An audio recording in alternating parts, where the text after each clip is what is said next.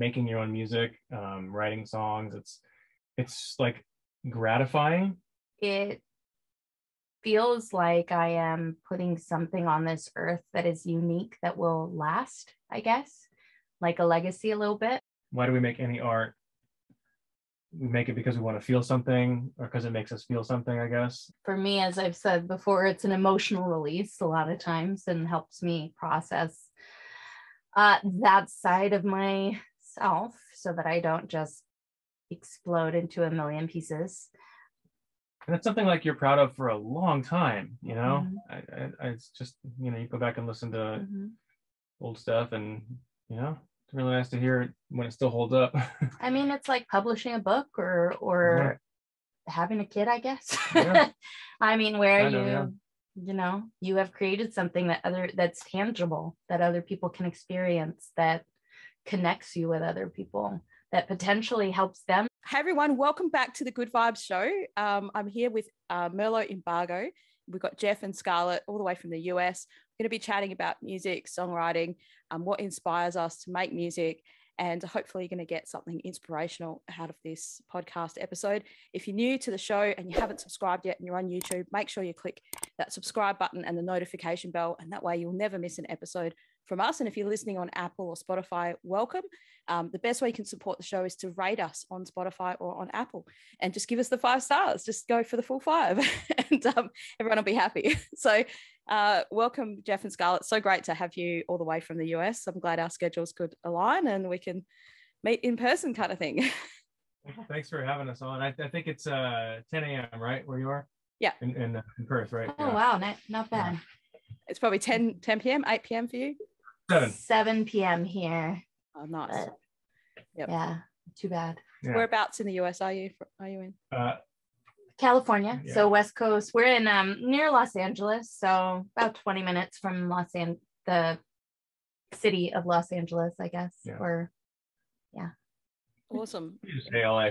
We just say LA to anyone outside of California. We're close enough, I guess. Yeah.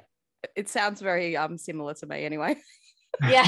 Right. LA and California, I'm sure they're like, oh yeah, but they're probably not. Yeah. Well, there is San Francisco and other places too, but yeah. Well, no, it's a big state. It really is. It's like when people think, oh, you're like, they're like, I'm coming to Australia, and they're going to Sydney and not Perth, and they're like, yeah, they're next door. Yeah. And I'm like, no, it's actually 6 hours plane ride away. Yes, Now, that is exactly. Perth is kind of in the middle on the southern coast. Is that right, or am I totally wrong? Not in the middle, like right on the very west side, like right on the edge. Okay. Yeah. Oh okay. Wow. All the cities of Australia are around the edge because there's nothing in the middle. Yeah. But certain death. yeah. It's poisonous bugs and stuff, I guess. So. Yeah, something like that. Awesome. So look, I've been really enjoying listening to your music and discovering some of your songs. It's great to hear like the variety. I think you've got a lot of songs on a lot of albums that I've seen you put on Spotify, and there's a big difference in those albums. I noticed, like the style of the music, or I don't know, the meaning of the music, even like in some of the songs. And you guys been doing this for a while, right? Maybe how many years? Yeah, this particular project. Yeah, so Merlot Embargo has been around since 2016. Mm-hmm. But we've been making music together in other capacities for 2009, 2010, something like that. So yeah, awesome. But our first full album for Merlot Embargo was 2016. Yeah. And then we've been releasing singles since then. And then we're currently working on our second full album. So, but yeah, there's a wide variety of sounds within those releases. And that's partly my fault. I have, since I was young and doing music, and people would say, oh, you're gonna make it, you're gonna like whatever, and I could never fit into any kind of like genre. And I know that's the singer-songwriter cliche to say, but I think it was also my bullheadedness. I I never wanted any two of my songs to sound the same, even when I was just writing as, you know, in college with my guitar, my poor guitar skills. Because I've been writing since I was 18, writing songs. And that was one thing. I never wanted my songs to sound like anyone else's. I never wanted them to sound like each other. But that can sometimes backfire, because if you don't have one sound, then, you know, it doesn't, yeah. I think we have a sound. I don't know. Oh, I definitely reckon you have a sound. Like, Yeah. I could hear, like, from someone that's never, like, before we discussed to do this interview, I'd not really discovered your music before. So yeah, I noticed that. And the songs I liked the most was one called Storms and one called Head Above Water. I really thought those two, probably because that's just me personally. They're beautiful. They're all beautiful songs. But I really like messages in songs like that. I mean, that's just me personally. Like, I like the, you know, I like to be inspired or like encouraged or like something like that. And yeah, I found those songs to be quite like, the lyrics were quite meaningful, and the music kind of just takes you on that journey that the lyrics are taking you on. That was my impression of it. Thanks. I appreciate that. Yeah, I have a hard time writing songs if I'm not inspired by something, and that's why most of my songs aren't very like peppy, because I'm usually writing when I'm moody or feeling deeply about something, and not usually when I'm happy-go-lucky and in a good mood and stuff. So usually if we want like a more up-tempo song, I usually have to push Scarlet to like, oh, it's so hard.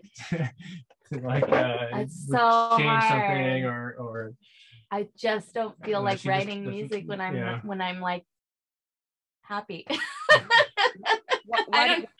What do you think that? Why do you think that is? Like, what do you think?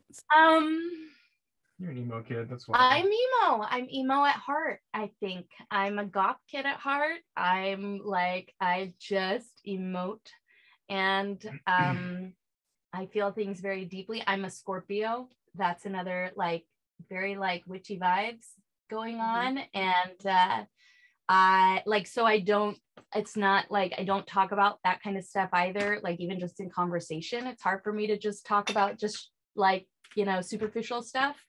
I'm ADHD, so I get bored really easily. That's another thing. I'm going real deep into the why, I guess, but I just think I mean, as to me, it seems like it's because you just feel more deeply, and so that's what you like. You feel sad emotions more deeply than like happy emotions. I will also say that that's what you tend to write about. Songwriting has been my coping mechanism for my, like, all of those things. So it's in the same way that someone might journal, in the same way that someone might go to therapy. I write songs. So like, that's literally I've kind of like painted myself into that corner of my writing music is also my self-therapy and my processing emotions. So when I am feeling good and feeling positive and feeling like I've got things settled, like there's not really that impetus or that drive to write, because writing is my processing, I guess. So I think that's another reason too. I can resonate with that. I think it's a common theme for people, for songwriters. And within the two of you guys, do you come up with the main thing of the song, or do Geoff, do you come up with some stuff, and like what's the process?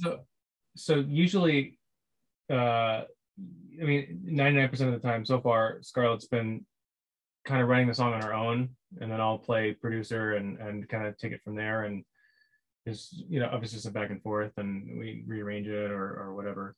But they almost all start with her. I'd like to start doing a little more like co-writing. I've kind of wanted to do that for a long time, but I'm a terrible songwriter. Like, I just don't have that. I don't know what it is. I'm a very like detail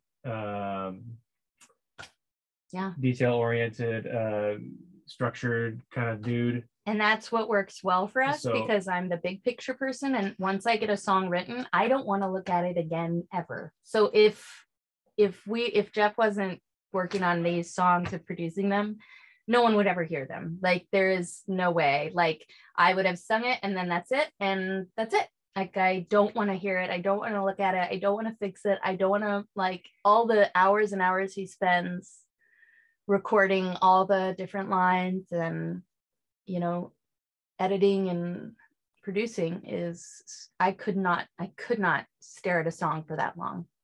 So.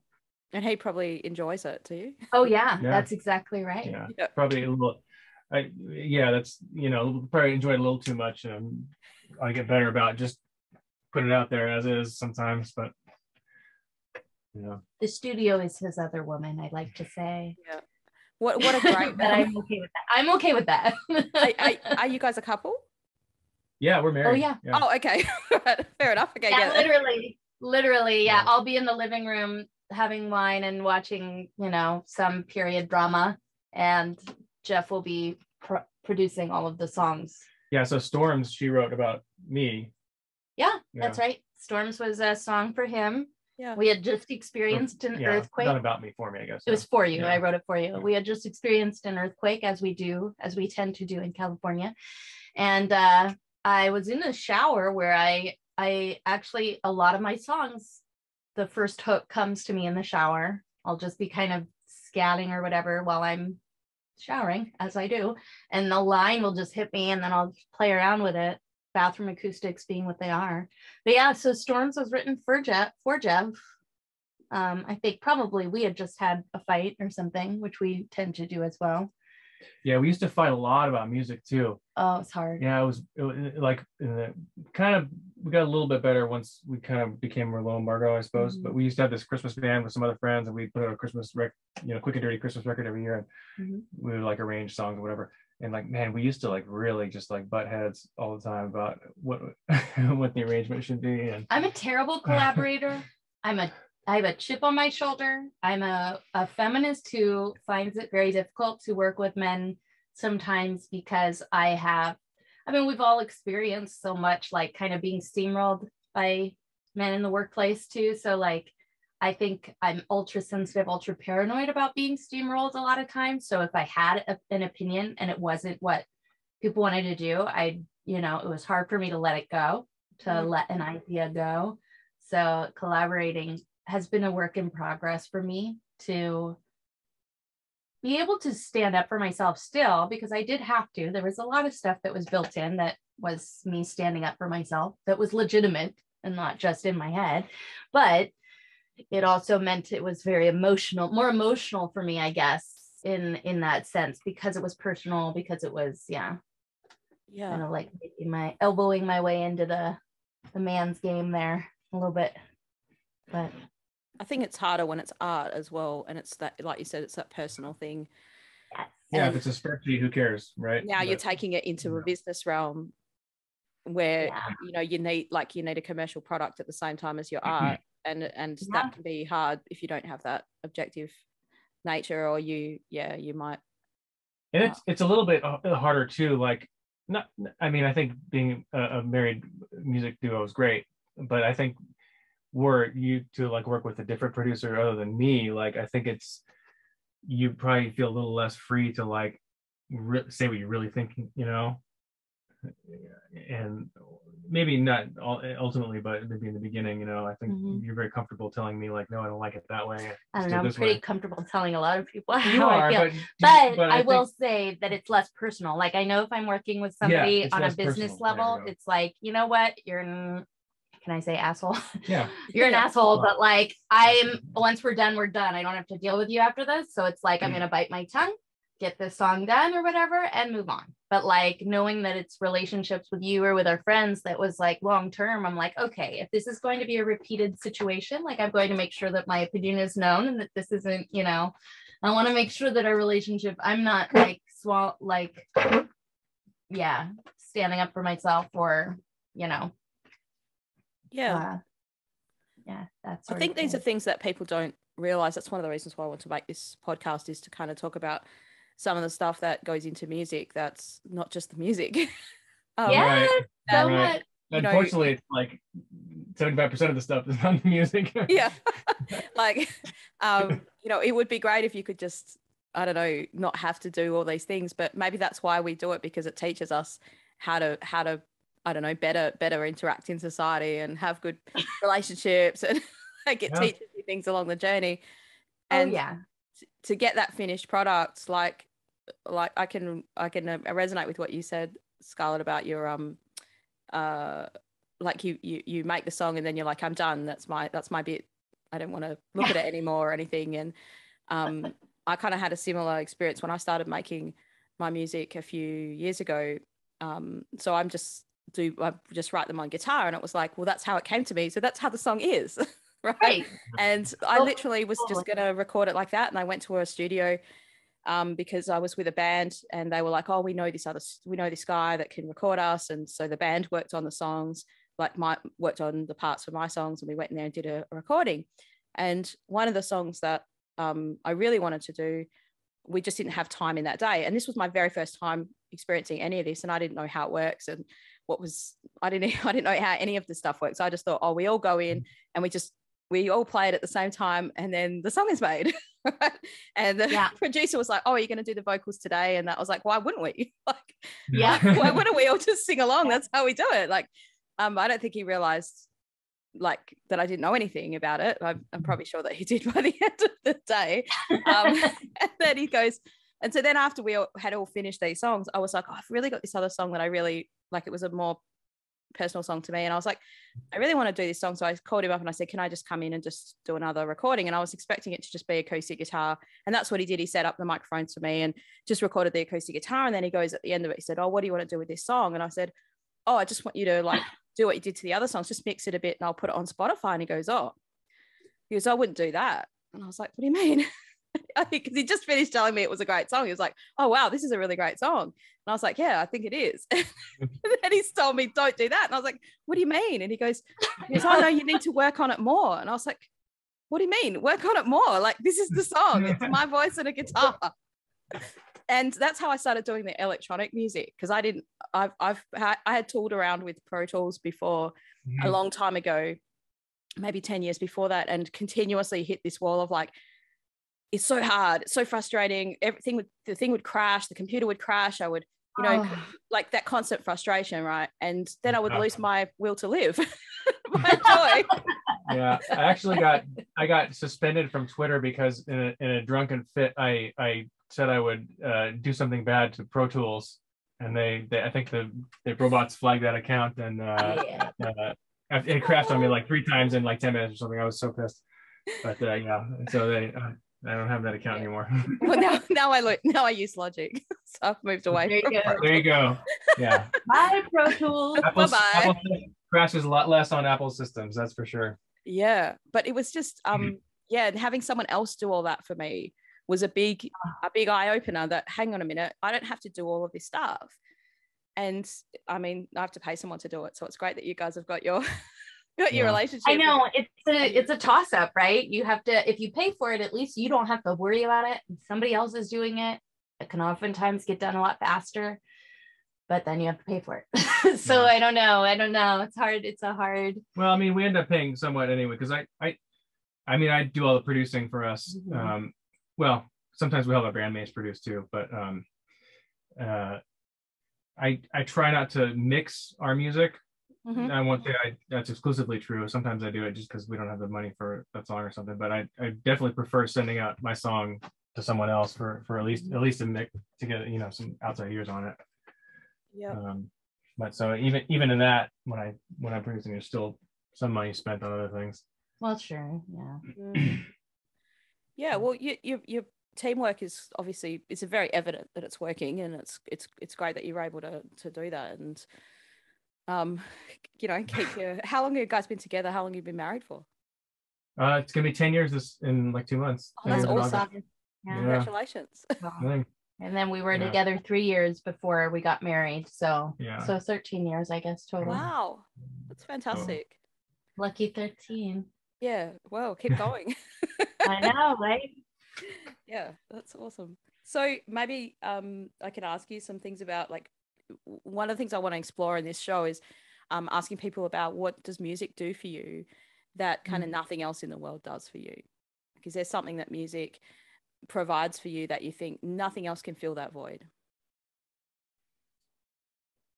Well, as far as like, I mean, there's kind of sort of two aspects of it for me. Like performing is one thing, which I love, and nothing feels like performing, you know, for a crowd. You know, whether it's your own music or not. You know, I think we're small enough that, you know, we haven't really had the experience of a crowd singing back our songs to us, but you know, even like playing in a cover band or like whatever, and having the crowd really enjoy that is an amazing feeling. But also like, you know, making your own music, writing songs, it's like gratifying. I don't know, I suppose it's like, why do we make any art? We make it because we want to feel something, or because it makes us feel something, I guess. I don't know. I mean, mine is twofold. For me, as I've said before, it's an emotional release a lot of times, and helps me process that side of myself so that I don't just explode into a million pieces. But then the other thing is, it feels like I am putting something on this earth that is unique, that will last, I guess. Like a legacy a little bit, when you have created something, especially now that it's so easy to put things online and put them out there to be heard by other people, and that will last beyond yourself on this earth, I guess. It's like Geoff said, gratifying in that way, and it feels like, even if nothing ever came of it, profession wise or something, that we have created something, and it's there and it will be there. And so that's pretty, and it's pretty amazing that we can do that, isn't it? It really is, yeah. And it's something like you're proud of for a long time, you know. It's just, you know, you go back and listen to old stuff, and you know, it's really nice to hear it when it still holds up. I mean, it's like publishing a book or having a kid, I guess. I mean, where you know, you have created something that's tangible, that other people can experience, that connects you with other people, that potentially helps them to. Yeah, I think sorry to interrupt. Go ahead. No, go ahead. To process as well. Yeah, I was going to say that the realization or seeing or having someone tell you about what your music made them feel is pretty cool too. And do you get a lot of fans kind of contacting you about your songs, like how it's affected them? Sometimes. I mean, we're pretty, like I said, we're pretty small time, so we get some, but you know, I won't say a huge amount, but I think so. I think we have, I mean, I have a comment section on Facebook. It's pretty lengthy, I guess, as far as, you know, the songs, like I said before, you know, a lot of my songs have a message to them, so they do tend to speak to people theme wise or message wise, and so it does, which is very gratifying and affirming that it's not just my own perspective or emotions or feelings of the world, but that other people identify with that and feel the same way sometimes. So you feel less alone in that sense. Yeah. I mean, I think it's just something amazing about social media, that it's given us that opportunity to like directly connect with people. Like, how cool is it? Even across the world. Yeah. Exactly. Like, we can do this for one, but like someone can hear your song, you know, and they can, like, I mean, I get messages from people from other countries and they send it in Italian or something, and, you know, you can just click a button and you can translate it. I know. Google Translate is that amazing, too. Yeah. How bizarre. I mean, even on Facebook, it just has its own translator now, so people connect with you from all over the world, and it's bizarre. Like, I found that to be incredible. Yeah, it's like sci-fi era where, you know, everybody has translators, and we have like the Star Trek Universal Translator. You don't really realize how incredible that is to be able to do. Just immediately communicate with somebody that speaks a different language than you. It is. Yeah. It's crazy. Okay, so what about like with your songwriting and stuff? Do you are you the sort of person that says, okay, I'm going to write a song because I want to write a song, or do you have to be in the mood and the song sort of comes to you? Like, can you sort of sit down and say, like, if I said to you, could you just write me a song right now? Do you think you could do that? Not that you need to write me a song now, but like if someone said you have to write a song, you have to pump out a song today, could you do that? Yeah, I think I could. Yeah. I think you could, but you usually don't like to write that way. That's not usually how I write. But if it's been a while since I've written, then I can sometimes do that sort of thing. Like the other day, I wrote a song because I hadn't written in a while, but mainly because we have so many songs on the back burner that I feel like it's not necessary, first of all, but at the same time, and also I guess I hadn't really had time or not experienced any super deep emotions that like that was all I could do was just sit and write a song. But I did just pick up the guitar and I was like, I haven't written in a while. I'm just going to play and see what comes out. And I think it came out pretty good. I liked it. Yeah. So it'll be a song that we produce at some point. And it was just literally just 20 minutes noodling on the guitar and just kind of like, I came up with a hook and a couple phrases that I liked that worked well. And then basically wrote, a shell of a song that we could definitely do later. And so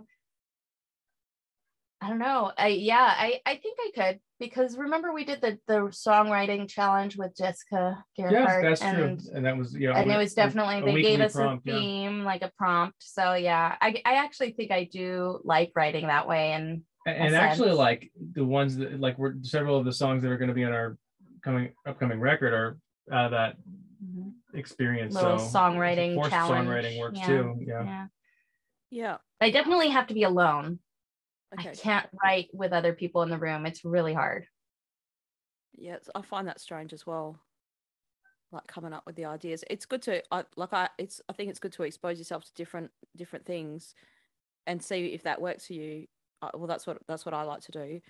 So do you co-write a lot, or do you write solo, or how do you work, Marie? No, so it's all been me. Recently, last year I started hooking up with another person to sort of do something else. Like we were like, oh, let's write songs for like to sell the songs to other people, maybe, right. We wrote some country music songs, which is not my genre, but I was like, mate, anyone can write one of these country music songs. It's got a very specific formula. Yes. Yeah, and it was great, but like unfortunately he just passed away this year. Oh my gosh, I'm so sorry. Yeah, it was very unexpected, and so we kind of wrote 3 songs together that I'm not sure what to do with those songs now. It's a bit of a bizarre situation. But yeah, that was the first time I've ever written songs without anyone else, right? And what he would do, he'd come over and tell me about his ex-wife and all these things that had happened to him, and just be talking, and I'm like, this guy just talks. And I would just write down all the things that he talks about, because he's had all these different experiences with these. I've never had any of these bad relationships. And he's like, oh, my wife cheated on me. And we wrote a song about this is great stuff. This is great. Keep going. It's like you said, like his therapy. So I'm writing down what he's saying and making it and rhyming it type of thing. And then he's coming up with the guitar. And we wrote a song called Why'd You Have to Give Me the Bird? Like in Australia, I don't know if you call the bird, right? Anyway. Because he's like, you wouldn't believe it. I saw my ex-wife and she just flipped me the bird. And I was like, that's a great. He's like, why'd you have to give me the bird? Like, no, that's not the bird. No, I'm just kidding. We say flip me the bird. Like, they flip me the bird, right? Yeah. There's a lot of things in Australia we have opposite to you guys, right? Like the piece is opposite to us. That one is the same. I mean, that's definitely the same. I was just thinking of the Flight of the Conchords. I thought that was Napoleon Dynamite. Yeah. I think that's a bit of Flight of the Conchords mixed with Napoleon Dynamite. Yeah, really. It's kind of cool though. Yeah. Anyway, so that I don't know. I like finding out what other people do, but most of the time the songs for me just come. It's almost like a line comes to me when I'm doing something else. I might be driving my car. Or it's often when I have to go somewhere else and I'm in a hurry. Yes. Thank God for audio notes on your phone. Seriously. Exactly. Oh my God. I mean, sometimes I just put this, like if I feel that I'm like, oh, the song's coming to me and I have to run out the door, I just put the audio thing on and press record. And as I'm driving, I can just record what I'm thinking. And sometimes that's become the song and you would never remember it otherwise. Never, ever. Yeah. And one of the things I feel like that, because that's often like the song in the First stage. The first stage. I think a lot of times that captures like what you're feeling more than as it progresses along. So one of the things I like to do that I started doing a few years ago is like just importing that into like my Pro Tools session, so I can always refer back to it, and like because I don't want to like, I mean, even if we do change it, it was nice to have that to say, oh, this is kind of what the original thing was, and maybe at some point that's a great idea. Yeah, a lot of times I'll even like beat map it and just like map it out on that original on that original audio recording and stretch it or compress it or whatever and fit that into the grid and make it happen right alongside. Well, that was, I mean, yeah. What? I mean, I'm sure that a lot of what he does, it's so genius. He does so much. And like, I worry that I have made it so much more work because of some of my initial meltdowns where he'd come to me with like, so I worked on that song that you sent me. I'd be like, that sounds nothing like what I sent you. What did you do to it? Yeah. And poor Geoff. It's cooler. He gets the big eyes like, I thought it sounded good. Sorry, like, what do I do with this emotional woman? Yeah, so that was, he definitely started doing that. But I think it's a self-preservation thing too. Maybe so, but I'm terrible. But I think, like I said, even if it does change, and like a lot of times it has changed. Like I've made her bump the tempo, 20 or 30 BPM on some songs. Yeah, I've gotten really good at letting him. But I think it's good to refer back to it for anyone involved. But I've gotten a lot better about accepting notes and changes. Yeah. So that's also true. That helps. But yeah, it sounds like you're going through a process there to, like, part of the process is also you're learning who you are and what works for you. Mm-hmm. And sometimes it's like, why do I don't know, to not that everything has to be a why, but like sometimes like that's teaching you something, why you're getting so upset about something, or true. Like I've had the experience sometimes like that where you've got so in the process you're like thinking this is going to be terrible, but then at the end it's really good, and then that teaches you that, hang on a minute, next time I shouldn't be so anxious about that thing, because in the end it might be really good. That's right. Yeah. That's so true. Yeah, and you don't know unless you try it, and sometimes you toss it out too. Toss out the thing you tried. Even on like a micro level, whether it's with an individual instrument part or on a macro level with like your whole idea for the arrangement. But I think the other thing, realizing that like just because we do the song one way here doesn't mean that that's the only way we'll ever do that song. Because it's our music. We could always reproduce it, we could always remix it, we could always do it acoustically. We could always, we've done it with a few of the songs. So, and I think knowing that now, it feels less permanent and less like pigeonholing a song into a certain feel or a certain, and I think that's allowed me to like kind of release a little bit and let go of a song and not be so precious about it. Knowing that, look, there's nobody's taking anything from you, nobody is doing anything that like we can't adjust later, or we can't go back to and recreate later if we wanted to. We could go back to any of these songs and reproduce them and do it, re-release a different version of it, and so even if it's in video form or just a live show or something, it still feels like, don't be so uptight, I guess. I think in this climate, like, it's good to have those options, to have lots of, because sometimes you just need a lot of content. Yes, that's right. true. And a song is like one thing. So if one idea could give you an acoustic version and then, you know, this remix version, or sometimes like, that's exactly right. Yeah. There's some things I just share to my email people, right? Like I have some fans that are on my email and I don't send it to everybody else. And I'm just like, what do you think about this? I'm going to release a song this Friday and I asked them about the album art, because that's a thing where I get stuck a bit, like, right. They're all good. Like the fun versions are all good. Wow. Like, it's so true. You know, or knowing that also just because I like it doesn't necessarily mean they're going to like it. Like, and so, you know, and you wouldn't necessarily show that to everybody, but it's great if you can build up a fan base where you're like, and the fans really love that as well, because they're included in it. And I've had a lot of people email me back and say, oh, thanks so much for asking me. That was great. That was really great. Or they feel like, oh, like, you know, like special that you've asked them that, because you're not asking everybody, you're just asking a few people that are, you know, and there's actually a few times where I didn't actually even ask. I only sent the email to the people who responded to the first email. Oh, nice. Right. So you narrow it down, like, because I have about 2,000 people in my email list. So then a few people, like maybe 50, responded to something, and then I only sent the next email back to them as a response, like, hey, thanks for commenting about, like, I asked them out of 3, like I had 3 songs off the album that I'm thinking will be a single. Which song do you like? And don't send them the whole song, just like a little, you know, 20-second of each song. Right.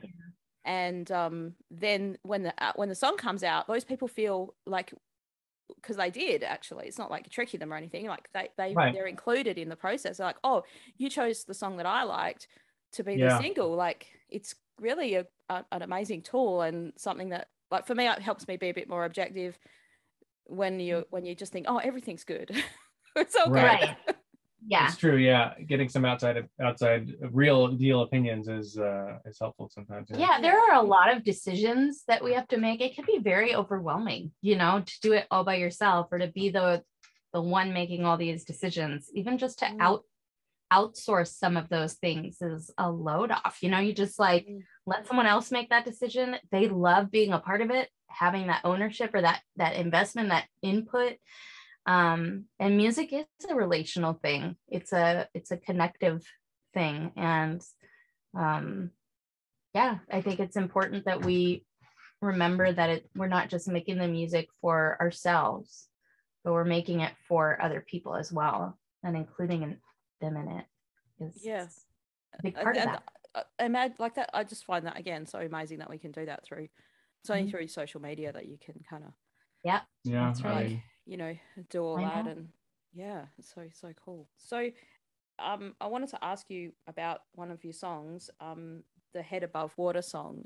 I was listening to that a few days ago and today. Was that about something particular? Like, was that what inspired you to kind of write that song? I wrote that for my sister. She was going through divorce at the time. And I was, you know, we're several states away, and it was really hard as a sister to be so far away from her going through something so difficult.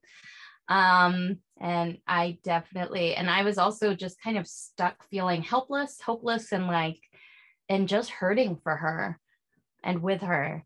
And I think it was, again, one of my, like, how do I process all of these feelings when I can't just jump on a plane and go be with her? And also, what can I say to her? Like, there's nothing that can be said really, except just keep moving, just stay afloat, you know, like that's all that needs to happen right now, you know? I think that song's a very powerful message for people. When did you put that out? Was it a while ago, or just recently? That was on our initial album, on our first album. 2016, so. Yeah, right. Well, it's a great song. Like, thank you. What I'll try to do in this show is put a couple of little clips of songs in there. Like, we can put about 30 seconds or 20 seconds without busting the YouTube algorithm. Oh, right. Oh my gosh. Some things in life are gonna knock you off your feet. Some things will taste more of the bitter than the sweet. You know, it's really creepy how good it is. We like I said, we did this like live stream show weekly for about a year and a half, and you know, you play your own music enough times and you got to start doing covers, right? So a lot of it ended up being like, you know, just cover songs we did for the week or whatever. And like that algorithm like catches everything. We change the key, we're just doing it acoustically, it doesn't matter. Like we get emails every week. Yep. You know, this has been flagged for like, and they don't usually take it down. Usually they'll just like put content ID on it and whatever. But or like this has ads have been added to this. It's like, okay, that's fine. That's fine. I'm cool with that. It was creepy how good it was. How they can identify, even within an hour of like 12 songs. You know, they're like, hang on, song right here. Midway through playing it, they're just stopping 28-minute mark.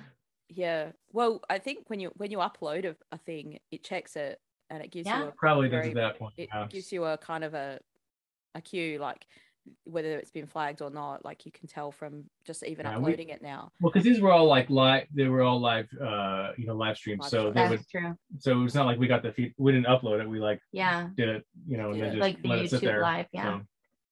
So yeah. It's just FYI to people planning on doing that in the future.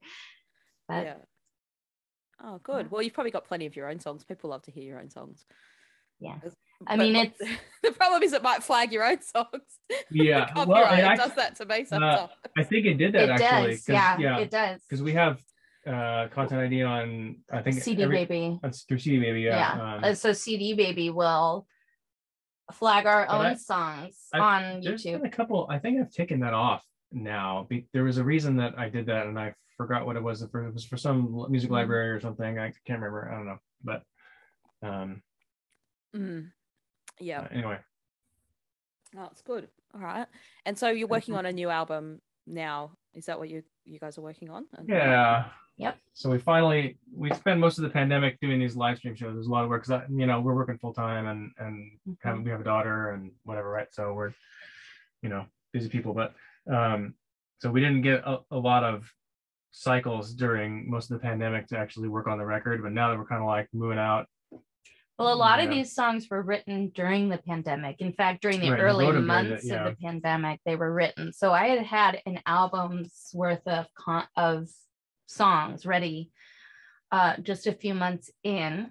And then our live streams became sort of a fundraising effort for our next album. And so a lot of the fans that tuned in helped invest in this album, and so that's how we've been able to pay our bandmates. And that was a big thing that was a great idea that you wanted to do, because musicians were one of the first ones that lost work during the pandemic, right?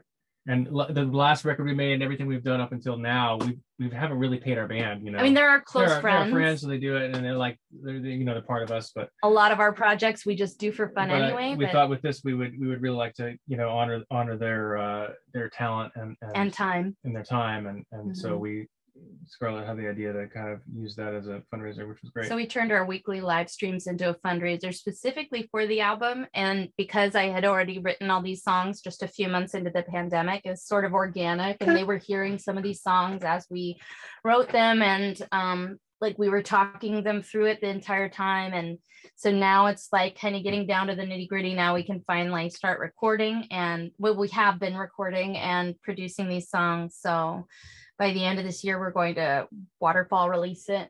So we'll probably have, let's say, 2 to 3 songs out by the end of the year. We'll probably do them, maybe not 100% all in a row, but probably at least 3 or 4 before the full album. Yeah, probably more than that. Awesome. Yeah, we recorded all here in this room actually. So. Oh wow. Pretty exciting. Yeah. There's a drum kit right there. Wow. We're sitting on it. I'm sitting on the drum seat right now. In fact, I think I was spinning it a little too much. I'm like, is this thing gonna fall off any second? That'll be a fun little clip for the little blooper at the end. Yeah. Blooper reel, exactly. Your space looks really great. You've got some soundproofing panels there I can see in the back. Is that what those? They look really cool. It was a little dead for a long time, and those ones are kind of a good compromise, I think.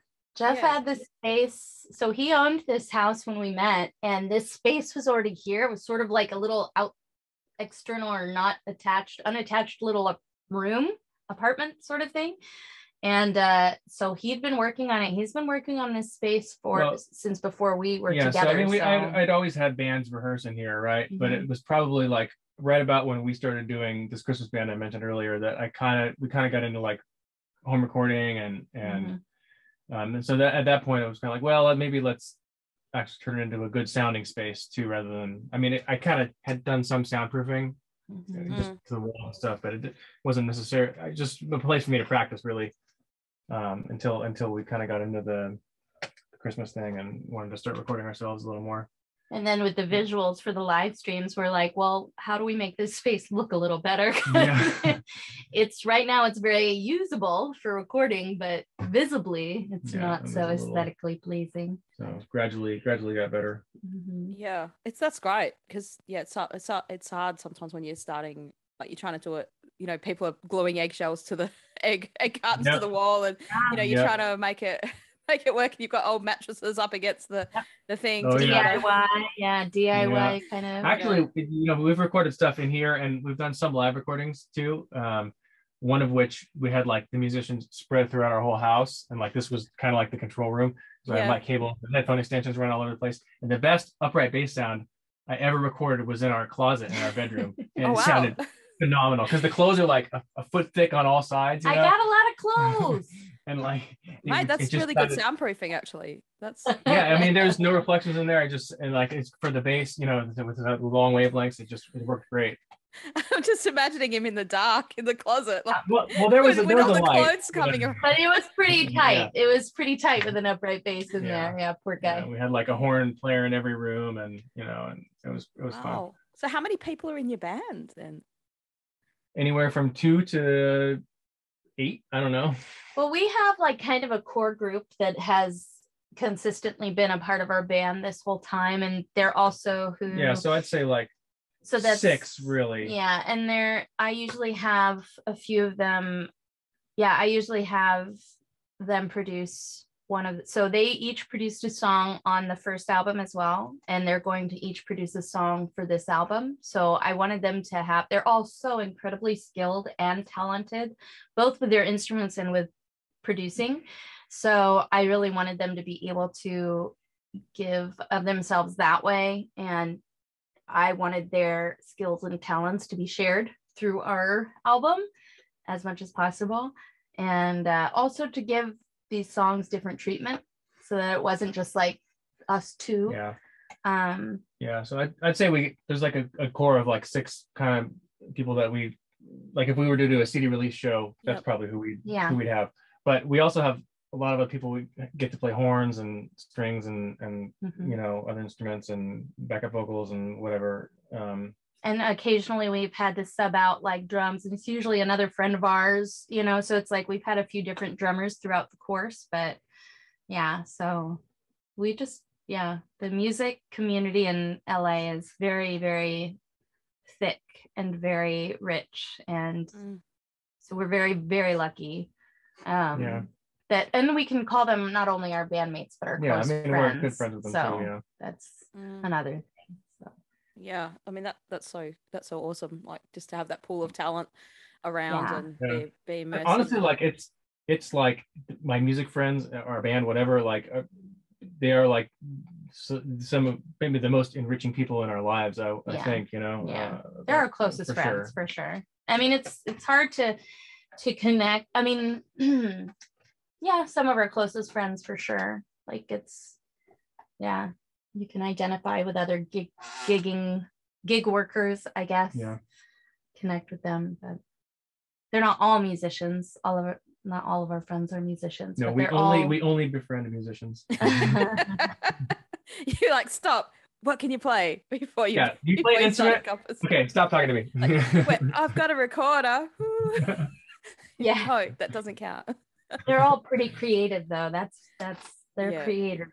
They're all creators. Yeah, I think as you get older in life, you tend to just like your pool of friends tends to get smaller, but you get tighter with those people, right? You get more I don't know, less tolerant of idiots in your life and people you've that gone just... through shit together, like over the course of like so much life. You've really, and to still come out of it together. I mean, my parents aren't really musicians. Your dad played a little bit, but our bass player his parents are in a, some not famous band, but semi-famous, I guess. But they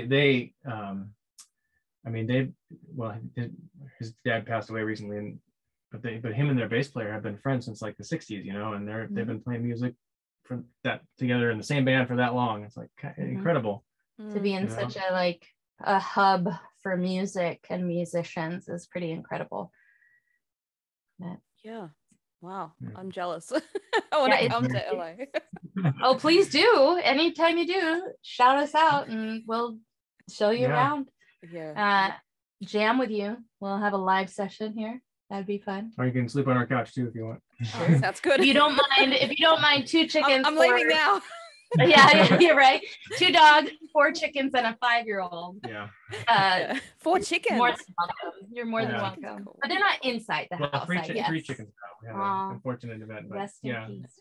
Yeah, you'll have to put them on the record, like a chicken scratch or something, kind of. Yeah. Awesome. They probably already are on a few records unknown to us. People are like, what's that? You're like, your mixing guy will be like, what's that little squawk in the background? In the main vocal. Yeah. Awesome. Oh, it's been very fun to chat to you and talk about your music and your songwriting, and what a great combination, a great duo, and it's like for your songwriting team, and your band is amazing. Your song, I can wish you all the best with your album coming up. It sounds exciting.